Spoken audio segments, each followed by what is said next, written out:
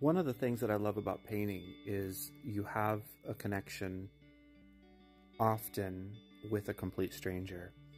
Somebody will reach out to me and say, "This means something to me."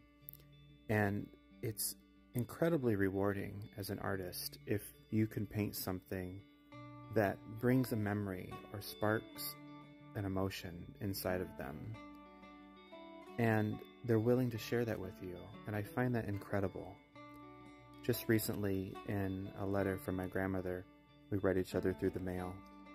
She said that black-capped chickadees were her favorite, so naturally here I am painting these chickadees for her. And it's just a simple painting, but if you have the right values all together here and the colors, it can be just so pleasant to look at. This card is actually available through my link. My grandmother has not seen this yet, but I think she'll be very happy. And in the future, I plan on going live and doing some tutorials. Thanks for watching.